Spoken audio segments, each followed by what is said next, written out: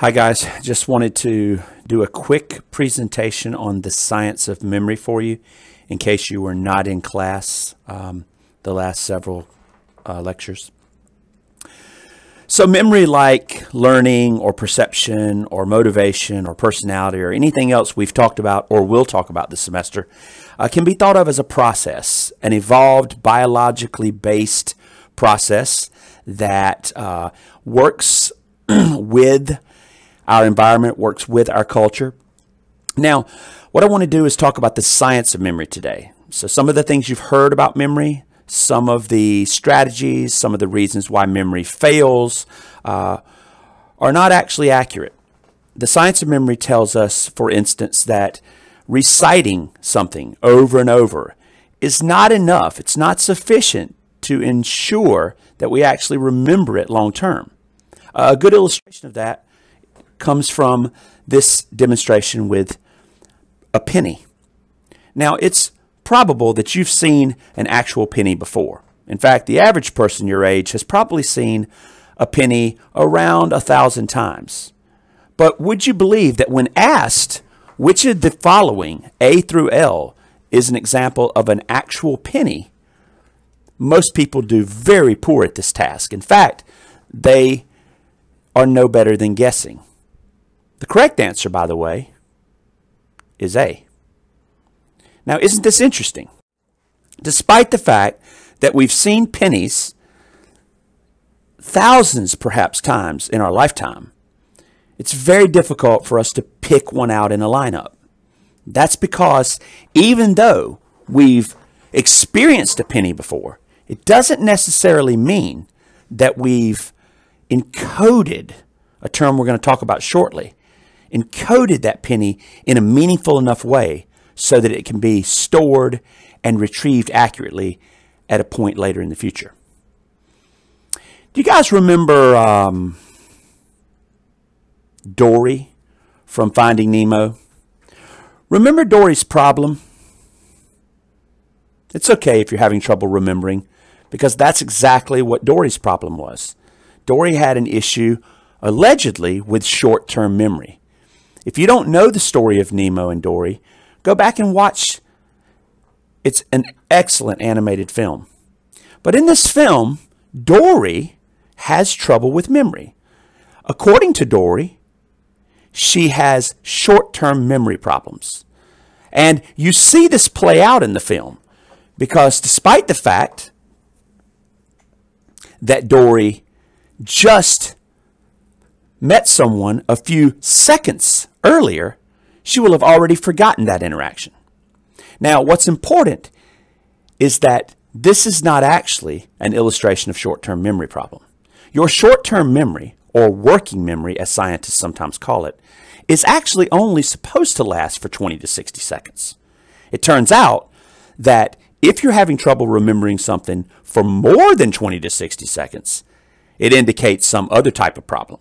Perhaps, to use that term we just mentioned, an encoding problem, or maybe a storage problem into a more long-term storage facility, like long-term memory. More on that later. I said memory is an evolved biological process that works with our environment to help shape who we are, to help shape our understanding of where we've come, and believe it or not, help shape who we're going to be in the future. Memory, by definition, consists of four things: encoding, consolidating, storing, and retrieving. Encoding is just a fancy way of saying that before memories can be stored somewhere in the brain, they need to be tagged, they need to be marked, they need to be identified in some meaningful way. Now, to use a metaphor for this, think about a Post-it note. A Post-it note that you write on and then place strategically in a location so that you can't help but read that postage note at a later date. For instance, if you want to remember to go to the dentist, perhaps you put the date that you're supposed to go to the dentist and the time on a Post-it note, and you stick that right on your bathroom mirror above your toothbrush. This is a sort of encoding, an actual physical encoding. But most of the encoding we're going to talk about in this chapter, and most of the encoding talked about in your book, is about encoding that happens inside your nervous system, right?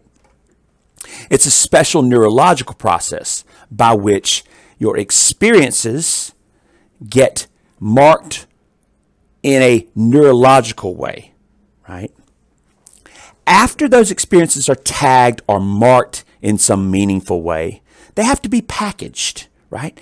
They have to be put together in a way that gets them ready for storage. Consolidation or consolidating refers to this packaging process, this neurological packaging of your memories or of your experiences, as it were, getting them prepared biologically for storage in the brain. And of course, storage is pretty straightforward. Everyone understands what storage is. It's a place you put things while you're not using them or while you're not consciously attending to them, so that you can pull them back out, hopefully, in the future and use them at a later date. Now, obviously, storage occurs in your brain. Two fundamental things to remember about storage is that some memories are stored in the cerebellum, and some memories are stored throughout the cerebral cortex. More on that later. And finally, retrieving memory, downloading memory, bringing memories back into consciousness, right? Retrieving information in the future is about taking information out of storage, bringing it back into your conscious awareness, and using that information to make decisions about your life. Excuse me. For instance, if you look at the squares, they are all different sizes.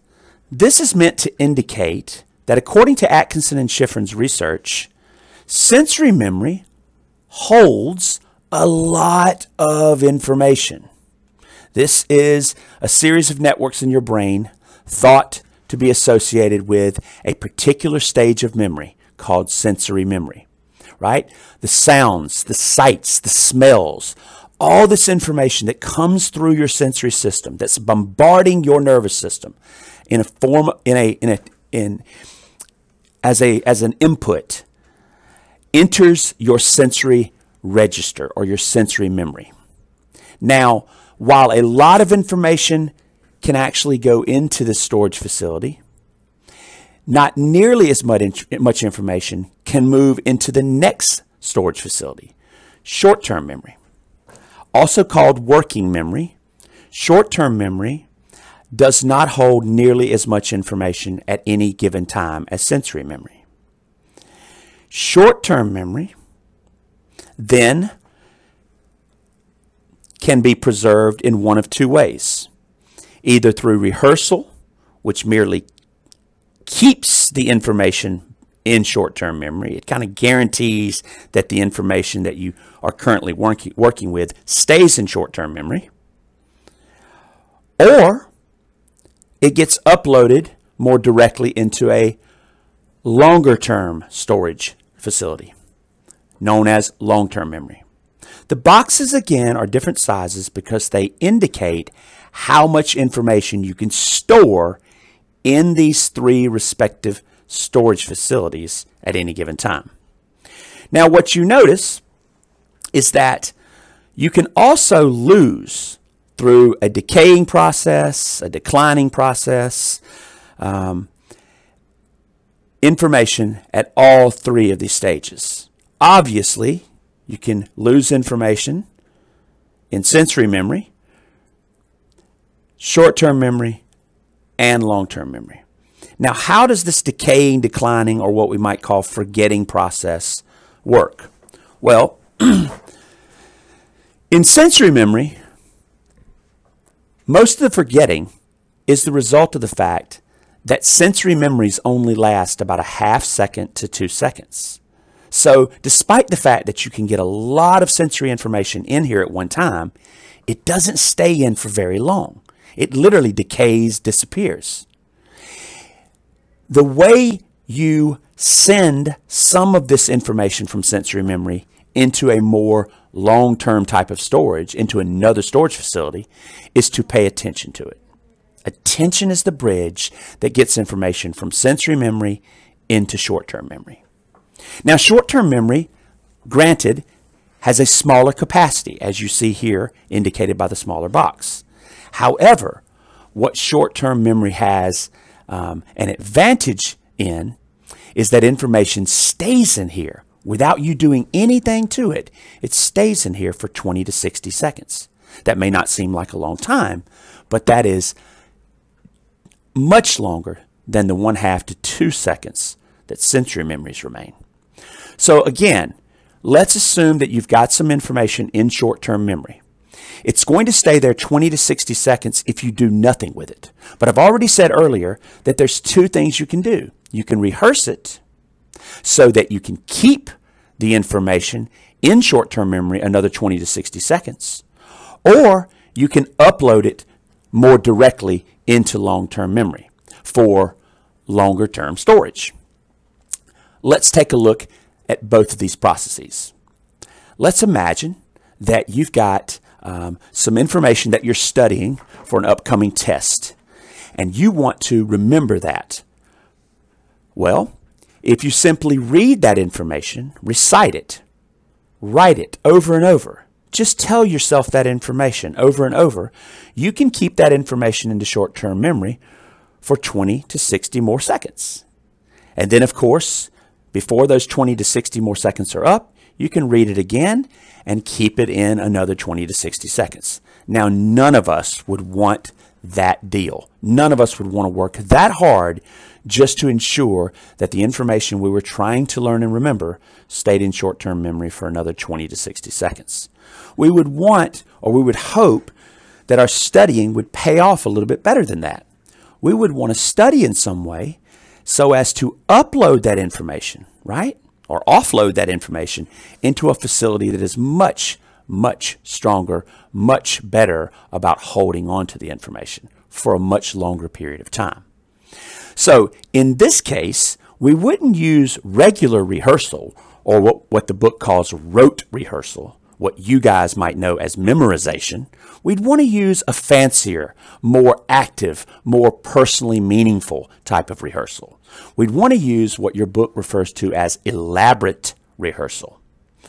Elaborate rehearsal is when you actually do something more, do something emotional, do something personal, do something meaningful with the information that you're studying. Now, there's a lot of different things you can do in the spirit of elaborate rehearsal. But one of the simplest things you can do is to use a process pioneered by a Harvard psychologist around the 1950s or 60s named George Miller. George Miller and his magic number 7 researched short-term or working memory. Now, you heard me refer to short-term memory as working memory a little earlier. I want to put short-term memory to work now to demonstrate what I meant. Imagine, if you will, that you are given a series of numbers.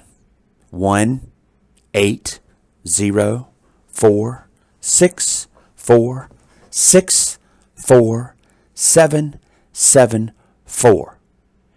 And just as quickly as you hear or see those numbers, they disappear on the screen or disappear from the screen. Now, your task, and this is what Miller's original research demonstrated, is to recall, retrieve, bring back as many of those numbers as you can in the same order that they were presented to you.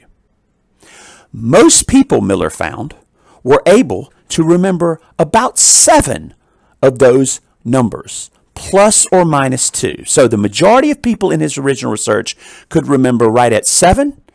Fewer people could remember about 5, and fewer people could remember about 9. So at the high end, some people remembered about 9 of those original numbers. At the low end, about 5 people remembered those original numbers. At the low end, people remembered about 5 of those original numbers, and the majority of people remembered around 7. So this is where we get Miller's magic number 7.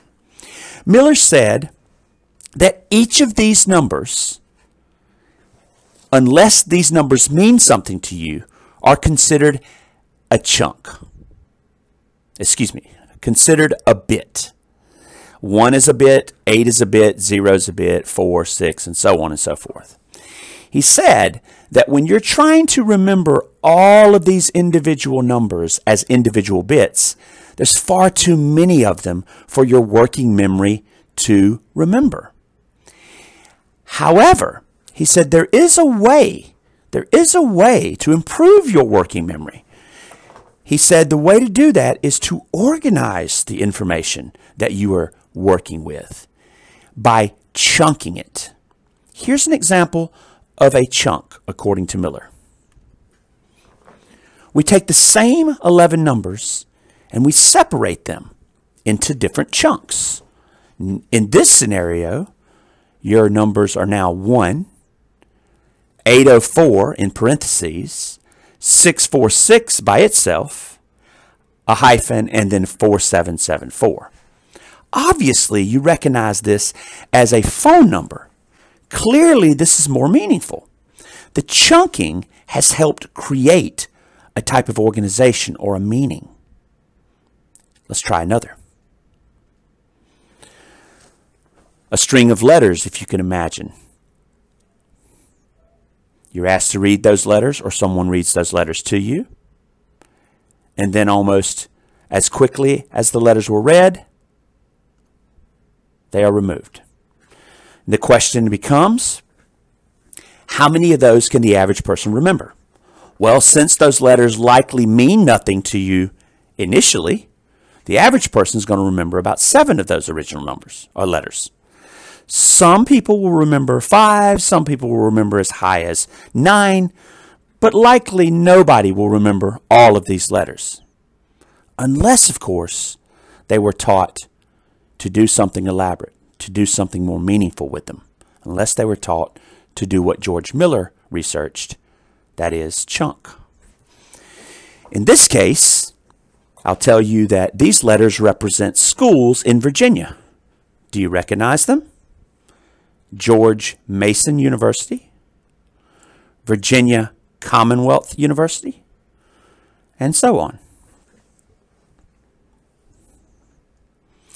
In this scenario, as was the case in the first with the numbers, by turning the string of letters into 4 different chunks that represent colleges and universities in Virginia, it makes it easier for the brain to hold on to all of the letters. You notice that short-term memory's capacity has not changed.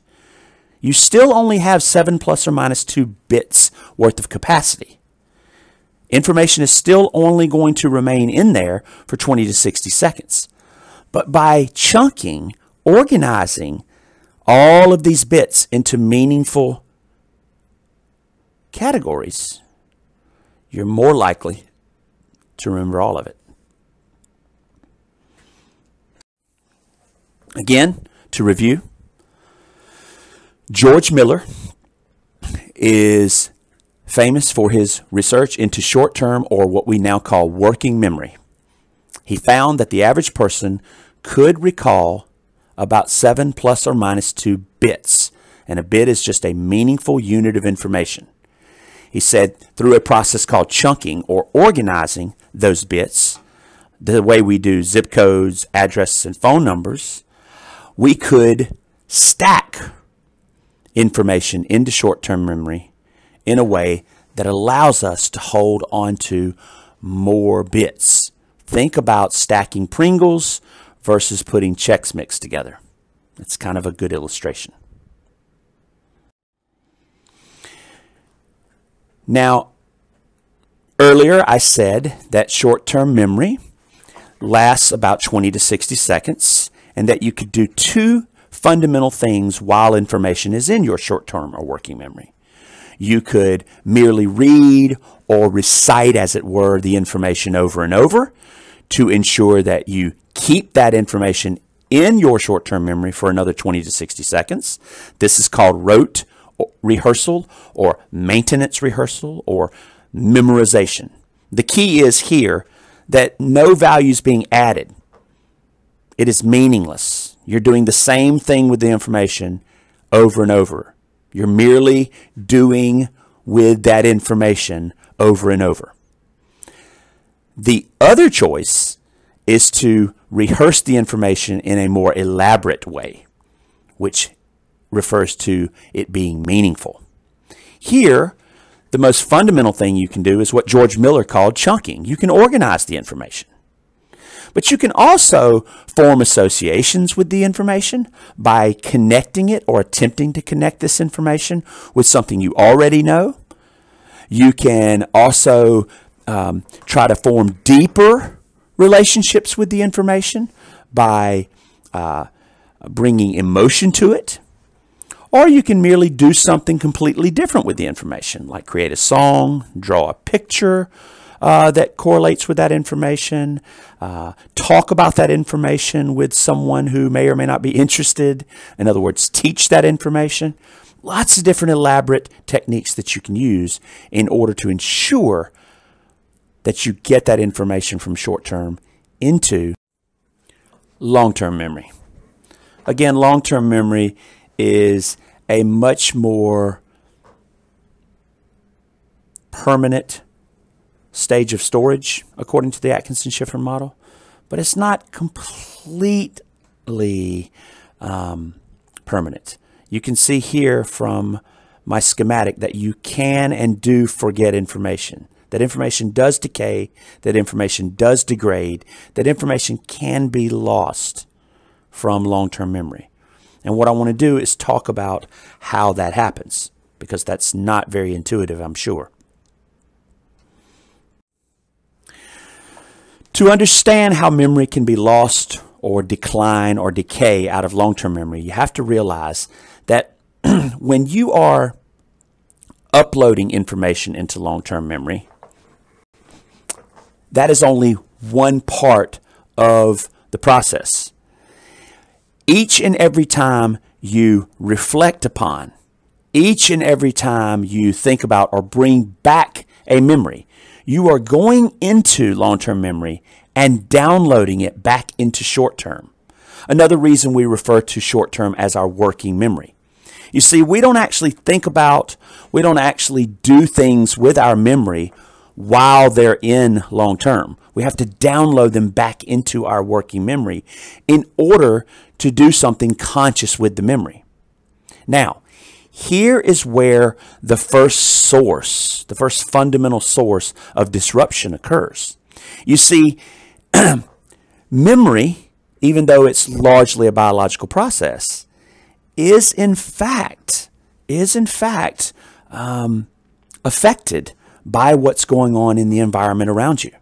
Therefore, if you are remembering something that happened yesterday, perhaps you saw a car accident, perhaps that car accident made it on the news, you will download your memory of the accident into short-term memory. And if you're also watching the news that next day, you have no choice but to potentially be affected in some way by the news report.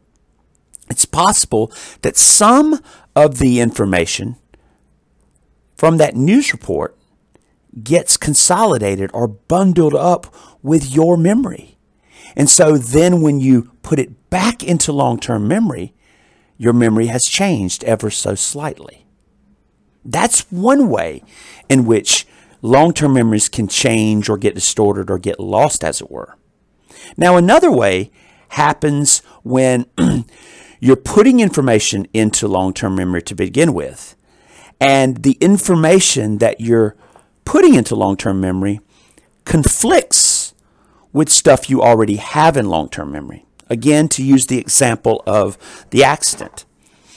Maybe you saw the accident occur such that it appeared as though a police car caused the accident. But when you try to put that memory into long-term memory, you don't have anything in long-term memory that matches that. Maybe you've never even considered that police can cause accidents. Maybe all of the long-term memories you have, all of the storage bins that you have, all of the tags that you've ever used in long-term memory tell you that police don't make mistakes, that police don't do anything wrong, that police therefore could never cause an accident. So even though you're remembering it correctly, when you put it into long-term memory, it can get changed because, quite frankly, it doesn't jive, it doesn't coalesce with what you already have in long-term memory. You have to make it fit. And the way you can make it fit is to either change the information that's going into long-term memory to fit the categories you already have in long-term memory, or change the categories you have in long-term memory to accommodate for the new information. If you take developmental psychology, you'll learn more about this process or these processes. They're referred to as accommodation and assimilation.